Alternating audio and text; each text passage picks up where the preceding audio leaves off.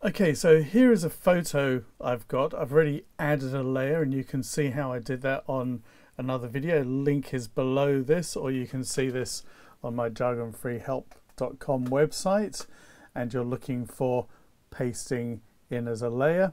And you can see these two layers here. This is my background and I can switch that on and off, and I've also got my layer here as well.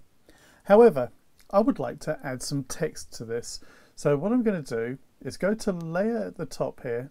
I'm going to choose new, and then I'm just going to click on layer here. And I'm going to call this one title, and there is no color with it, and the mode is normal. That's something I will discuss in another tutorial as well. I could have another color here. I could choose it, but I'm just not going to do that because then it would add that in, and you'll see other layers you can add color.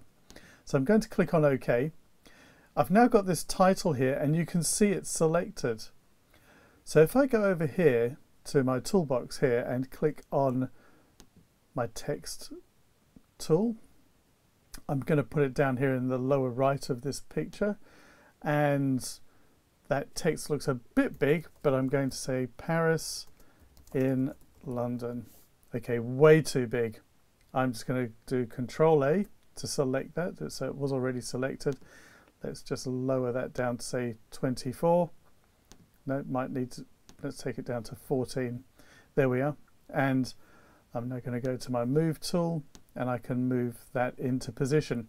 So here is text that I've put in. I can turn it on and off just like any layers, so I can switch that on, off.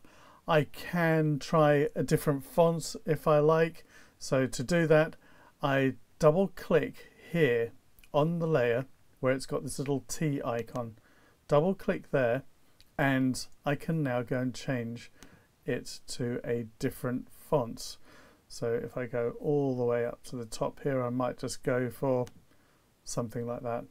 When I'm done, I just click off of it by, say, clicking on another layer, or I can also click on another tool as well.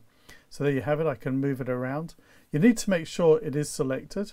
If you've selected something else and then you go to move it, you'll see it ends up moving the other thing. Let's just do undo on that. So with this title here, don't forget to make the change. I need to double click here. If I double click here, it actually allows me to rename the title. So if I change that as, I can now put that in as Paris in London. It won't affect what's actually written here, but I can now see that's actually what the text says. And I can make changes to this by changing the opacity as well. So if I wanted to fade that down just a little bit, just like any layer, I can change that too. So that is how you can add text onto a layer in Photoshop.